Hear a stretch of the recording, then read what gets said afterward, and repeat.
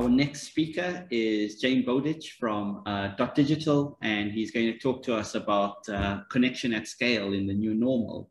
Welcome, James. Morning. Thank you for having me. Morning. James has 11 years of experience in the messaging industry, helping retailers, gaming companies, and finance providers leverage the power of messaging channels. His focus now is building on the product that helps merchants get the most out of the current and emerging messaging channels. It's going to be exciting to hear that. Please, the audience, if you guys can post questions in the chat, that'll be great. And then we'll ask James those questions at the end. So over to you, James. Great, thank you very much. And yeah, hi everyone. I'm James, product manager at Digital. And for those that don't know, we're an omnichannel marketing solution for B2C, B2B, and NFP marketers. And today I want to talk to you about a new secret weapon, if you like, in e-commerce, not only for the times that we currently find ourselves in, but we'll also have a look at how it can be implemented in the long term. So please do feel free to ask any questions as we go, and I'll be happy to answer as many as I can at the end. So to start with, a bit about me. I'm based in the UK, although Digital do have a global presence. And as we mentioned, I started in the SMS industry specifically over 11 years ago now, helping the likes of retailers, gaming companies, finance providers to understand how they can leverage SMS across their customer journeys and their customer communications. And as time has gone on and as messaging has evolved, my focus now is on building products that help e-commerce businesses get the most out of current channels such as SMS, but also emerging channels, at least from a business perspective, such as WhatsApp. And I'm going to be talking about conversational commerce, and I'll aim to explain what it is first of all, and then go on to talk about how businesses can leverage it to connect, to interact, and to engage with their customers and prospects to ultimately create better experiences, build trust at scale, and give them an idea and an understanding about more about their customers and what insights can be taken from conversational commerce interactions. So to start with, a bit of context, businesses operate in a near perfect competitive market when it comes to product range and price, and you've likely heard of this notion of fast, good, and cheap, and a business can only achieve some of these. You can't be all of them at the same time. And so there's a need to find new ways to compete, new competitive advantages to carve out, and that is through the experience that is created for customers at every point along that customer journey and customer communications and touch points. And if we dive straight into an example of purchasing decision, lots of choice, high priced items, and in the example of snowboarding equipment, it's going to be very important that the right product is chosen and purchased. You don't want to be halfway up a mountain with a snowboard that you think is the right one for you, and so the experience that we desire and that we need with this business in this example is a conversation with the experts, seasoned professionals or seasoned snowboarders who can ask us the right questions, understand our current levels of ability, and ultimately make sure that we are confident in our purchases and maximize our enjoyment, and in the case of snowboarding, make sure that our bones remain intact. And the in-store experience, the in-person experience has has always been our go-to to get that confidence, to get that reassurance, and in particular this experience, the experience of having a one-to-one interaction, a one-to-one conversation with a member of the in-store team. It's someone that we can speak to, who can talk us through our options, can show us different products and answer all of our questions. And it enables us to build a rapport and create an ongoing affinity and connection with that business, particularly for local stores. And I think this is why we like to go in store, is to get that experience. And for a business, they can create and achieve these kinds of feelings between them and their customers. So they can build empathy and trust and create ongoing, long-term relationships, and really forge an intimacy and affinity that's going to benefit both their customer in terms of the experience and for them as a business in the long term. So obviously a potential buzzword alert here, the notion of the new normal, because of course we know, and we've already talked about it a lot this morning, we have over the last 18 months or so been forced to change our habits. Getting into a store has become harder, and for some it's just become plain scarier. And so our habits have shifted to online more so than ever before. And indeed, some shoppers may in fact never want to go back to a physical store. And there's lots of data out there, and we've seen lots of data already today. And just to draw on a few here, Bazaar Voice looked at March 2020 versus March 2019 and saw a 21% increase in online orders, and that was 1 to 2 months into the pandemic, at least here in the UK. And most recently, the ONS have reported that in January this year, online sales were at a record high at just over 35%. And a recent report found that a report of online shoppers found that since the pandemic began, just under half, so 46%, were there for the first time. They were there making a purchase for the first time, crucially, that they would usually be doing in person in store. So I'm going to focus on how a business can recreate this one-to-one experience, this one-to-one conversation experience, and ultimately achieve the same feelings that we looked at earlier with their customers when they're not physically in the same space, and how that gives a business the advantages that they need to compete in that perfect market. And we can do that by leveraging conversational commerce tools. So I'll aim to explain what it is, first of all, and how it can go on to help achieve and generate those positive feelings between a business and its customers, and how it can help deliver on kind of these three main points, from a customer perspective, how they can engage with the business, and how by leveraging conversational commerce tools, it can alleviate the uncertainty, the indecision, as we saw in our example earlier, that consumers have about shopping and purchasing online, and ultimately creates better experiences for them. For a business, and from a business perspective, we'll look at how it can solve the problem of trying to achieve all that and trying to generate all those feelings at scale, and how they can create and build better experiences and get crucial insights into not just customer behavior, but also sentiment and feelings that they have about that business, but also about particular products that business sells. So by way of a definition, conversational commerce ultimately enables online shoppers to have a two-way interaction with a brand across different channels. So that could be web, it could be mobile messaging, it could be video, or it could even be voice, like Google Home.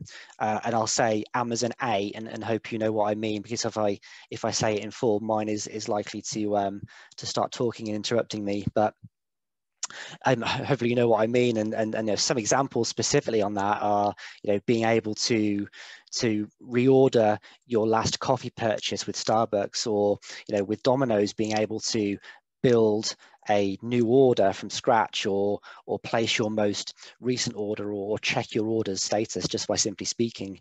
But ultimately, these interactions result in some value being exchanged, be it a purchase, be it some advice or some guidance, or be it some peace of mind that your pizza's on its way, or your order is not too far away.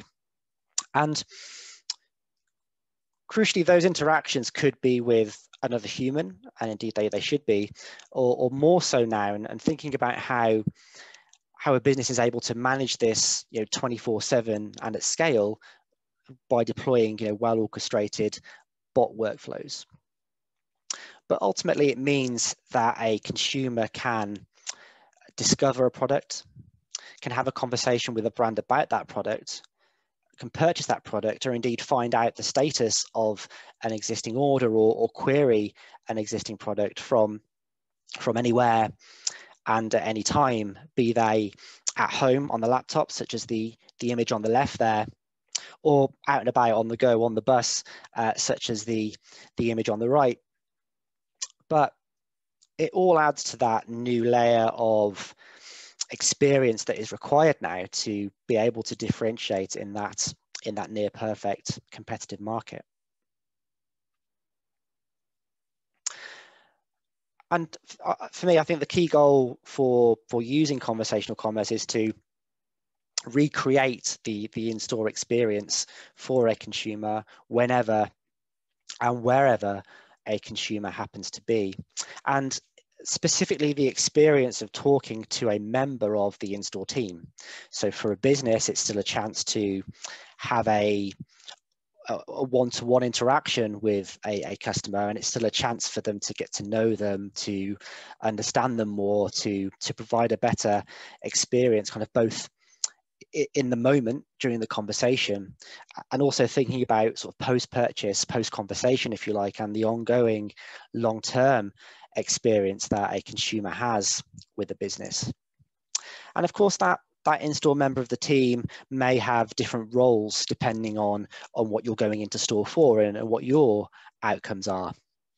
So maybe you're there to browse without any commitment to purchase, and you know, more often than not now, there is a member of the in-store team not too far away, and what do? Well, they're proactive. They go up to you and they ask you if you need any help, or if they can recommend something. And you go because you trust their expertise and you trust their knowledge, and you feel better knowing that this is the right item for you because an expert has helped you choose it. And sometimes you just want that reassurance of a one-to-one interaction.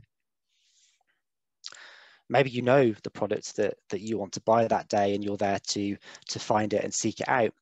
What do you do if you can't find that product? Again, our in-store member of the team is not too far away, and you go up to them and you ask them for help. You know, maybe you're on your lunch break, or maybe you need to catch the next bus home. So getting the product that you need quickly is the most important thing, and that member of staff is there to ultimately make it happen. Maybe you've ordered an item that just hasn't arrived. So what do? You go straight up to the customer service desk for help, and maybe it's, you know, you're looking forward to getting this item. Maybe it's a present for an upcoming birthday, and so you know you want to find out where it is, and you need an answer as soon as possible. And you don't necessarily want to be waiting on a customer service line, or you don't want to send a speculative email in the hope that someone somewhere will read it at some point. You know, you get an immediate answer when you do that in person. Or of course, maybe you're there to ask a question about your recent purchase. Maybe you you can't work your new phone. And so you go in and you ask the experts who can provide you with the help, with the guidance that you need to be able to enjoy and get the most out of your recent purchase. But all of these experiences and all of these outcomes that you have are made better by trust. Trust in the knowledge, trust in the expertise, the experience, and the commitment of the in-store staff to help you achieve what you set out to when you visited the store that day. So conversational commerce enables consumers to experience that convenience and the speed and get the reassurance and the peace of mind of those in-store interactions at any time and anywhere. And if we go back to looking at our example to explain how conversational commerce can help alleviate perhaps the stresses of a purchasing decision, particularly if that is hurting you as a business, what causes this purchasing decision? What leads to low conversion rates, low order values, and high amounts of churn? Well, we looked earlier and talked about lots of choice, lots of questions that a shopper may have, especially for high value items and items that we need to make sure we get the right one for us, such as snowboarding equipment. And a lot of money is spent getting consumers to a site. So leaving them to discover, to understand, and to seek out the answers themselves is not going to give you the return that you need, and ultimately will result in a poorer experience. So businesses can employ conversational commerce tools such as web chat, in my example here, to essentially become that digital member of the team. They can give them a uniform, if you like, and make sure that they look on brand and put them front and center in store, the equivalent of that in-store member of staff being ever present. They could put a big welcome, how can I help badge, and ultimately it's there to provide the same experience of walking up to a member of staff in store and initiating a conversation. So why should this digital member of the team be your next hire, or your next employee? Well, they never clock off. They're always there, and they can be always there when a consumer wants to engage. So it's kind of shifting it to be on the consumer's terms. So rather than them going, oh, I must get to that store and get my question answered before it closes, they can do it at anywhere, at any point. And thinking about how bots and automated workflows are increasingly making this possible. As well as that, it puts merchants in the best position to engage and create positive conversational experiences with their customers on 3 key use cases. It's tell me more about this product. I'm not sure which product is the best one for me, or I have a question about my recent purchase. And in all of those cases, I want my questions to be addressed immediately. I'm using a chat tool, I'm having a conversation, I expect that conversation to be real time, and even a delay of a few minutes is going to be detrimental to my experience.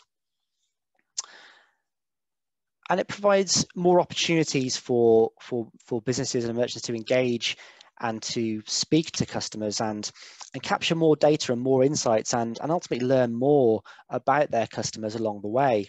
And I think it provides that conversational social connection that we miss ultimately when we shop online.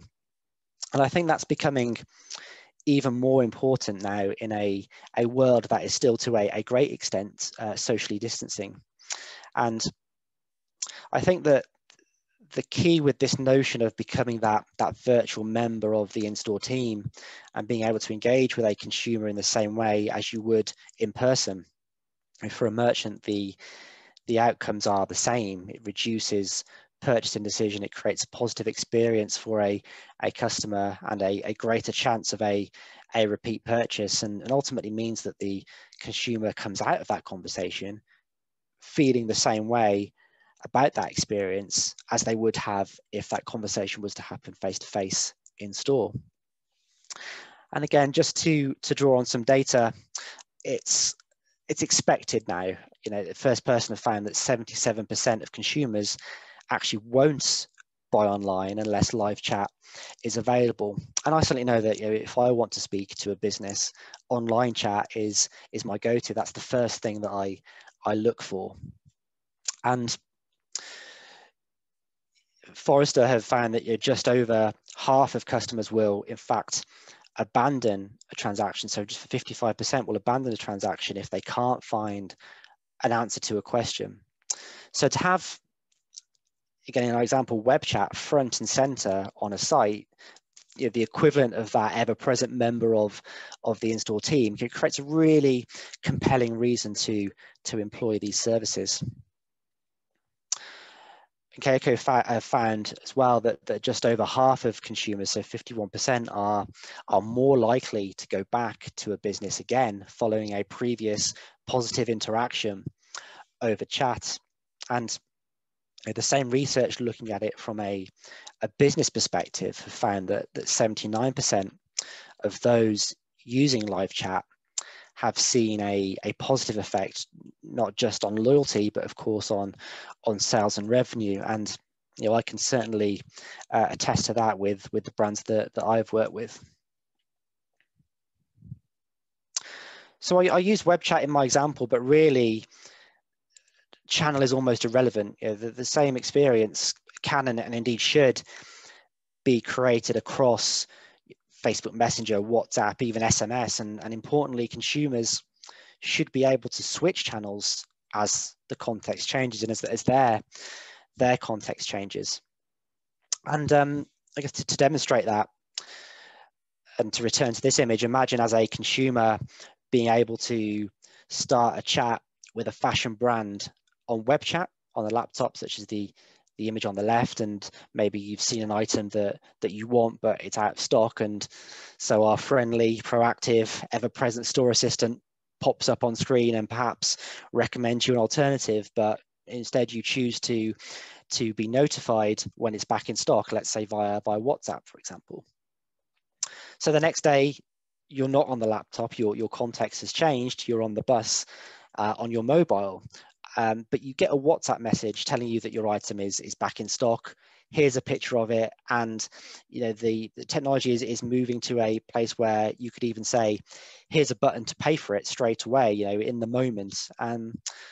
But with all of these channels, importantly, it's also going, "Here's a facility to reply to that message and chat with us over WhatsApp," as an example, if you have any further questions. And that is really powerful, because that experience is seamless regardless of the channel that the consumer is using.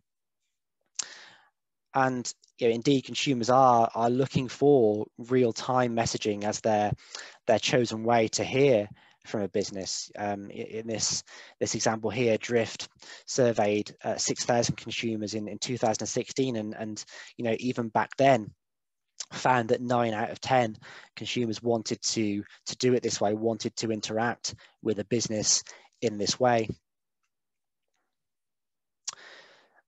So how can conversational commerce give you that competitive advantages that is needed now? What are the 3 reasons why conversational commerce should be part of your strategy, and why should that digital member of the in-store team be your next hire?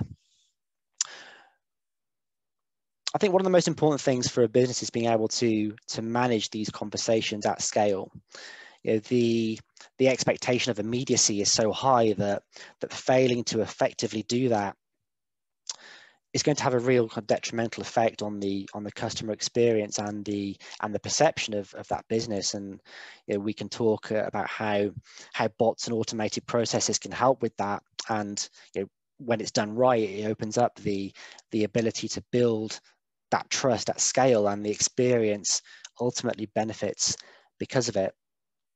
And of course, by using data about customers in the conversation, businesses can tailor that conversation based on who they're talking to.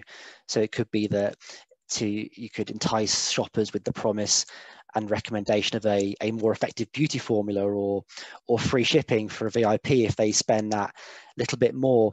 But it's personalized messaging with the facility to have a one-to-one conversation that really builds the trust between a customer and a brand. I certainly know that when I want to ask a question about my phone contract, I can immediately get through to someone at the network directly from chat on their website, or from within the chat to us function in their app. And so I'm more likely to contact them again via chat when it's time to upgrade or add some additional services.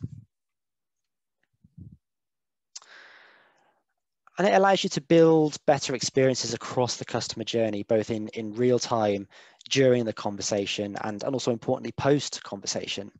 So that could be a proactive, how can I help pop up from a web chat to ask questions and to make recommendations that convert a prospective customer. Of course, then once they go on to make a purchase, give them the option of channels to get order updates and notifications, for example, via SMS or WhatsApp, if that's their choice and their channel of choice, which then, of course, would then provide the facility to reply to that message and start a chat if any of the details of that transaction need to change. Or indeed, maybe it's to give a VIP that extra something like a beauty skincare consultation or personal shopping experience via video chat, for example. So from initial awareness through to purchase and ongoing loyalty and advocacy, there's an opportunity to have a conversation and deliver value through every stage of that customer lifecycle. I know in the same way that a local store will get to know their customers over time, and as they come back again and again for that unique sort of personalized experience, you can combine that data and layer it with sentiment, tone, and understanding intent in conversations to ultimately enhance what you already know about your customers, to not only help inform future chats, but also provide more personalized and targeted content across other channels outside of chat and outside of a conversation. So just to summarize, by moving our purchase behavior online, we've of course saved lots of time. We have much more in the way of choice, and we've benefited from cheaper pricing. And conversational commerce tools adds that layer to ensure that we don't lose the intimacy with a business that we used to have by going in store. We can still have that valuable interaction with an in-store assistant whom we share our needs with and who we rely upon as the experts to help us select the perfect product, or to help us find the product that we're looking for, or even to give us that peace of mind that our order is on the way, and ultimately means that we come back and again and again. And of course, beyond how likable you are, how trustworthy you are, it's ultimately how you make the customer feel at the end of that conversation. So thank you very much. Please do check us out at .digital.com, and happy to connect via LinkedIn, and happy to answer any questions. Good. Thanks for that, James. A really great insight into Autobots. Takes me back to Transformers and Cybertron. But we're moving into the world where it's such a key part. I'll see if there's not many questions that have come through. Just give me a second and I'll see if there's anyone else. Yeah, I guess, we're obviously seeing a lot more uptake of web chats and AI-driven. Have we found an uplift in that in terms of the pandemic? Because you've obviously found people not being able to go into stores. So has that had a positive impact to the technology being uptaken by different merchants, etc.? Yeah, I think so. I think that we've had to adapt very quickly to that kind of changing environment, and it's shifting it more to making sure that you are available when a a consumer wants to talk to you, rather than them having to remember that you're open from 9 till 5 or whatever it may be. And of course you can't be there 24/7. So things like bots and that kind of technology very much does help with that, very much helps to ensure that you are there 24/7. And I think that brands that do it correctly have that combination of bot and human. You can see through very quickly if you are talking to a bot, solely to a bot, and you can't speak to an actual human. And bots are great for the kind of the frequently asked questions. If you can just open up a web chat and speak to a bot to find out where your order is, that's going to give you the answer quicker, and it's going to save resource on the other side. It's when those questions become perhaps a bit more specific and a bit more bespoke that you need that bot to human kind of handover.